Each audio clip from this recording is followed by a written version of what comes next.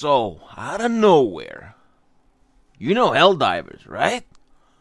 So this game is pretty good. It's fun. It's actually fun, and it was a savior of this year because it was one of the first games that were not as scummy and pretty good for what it was offering for its price.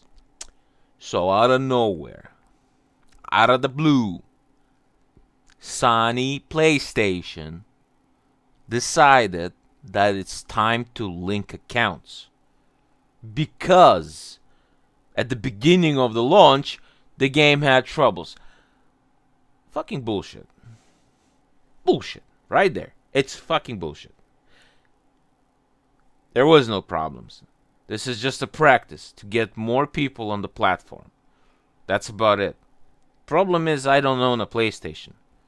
I know it's easy to set up account, but the problem is setting up account when whatever is right now works perfectly fine, and we have no need or incentive to do that. People still play the game. People still invest in your fucking super credits if they want the war bonds fast. This is scummy as fuck. And the reviews are already bombing. People are in fucking pitchforks and torches. Not to mention Sony's hacking history. Like, holy shit. The amount of times Sony got hacked in the past decade, it's crazy. I mean, like I said, I don't have a PlayStation, so what's the fucking point getting a goddamn account when I already have a working game?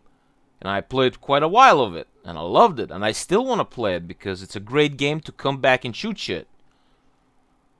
Nevertheless, this is about it about Helldivers. I'm just saying that the community is divided, and we need to simply stand our ground and tell PlayStation that, well, if you want done something right, then do it from the beginning, and don't fucking change on the road.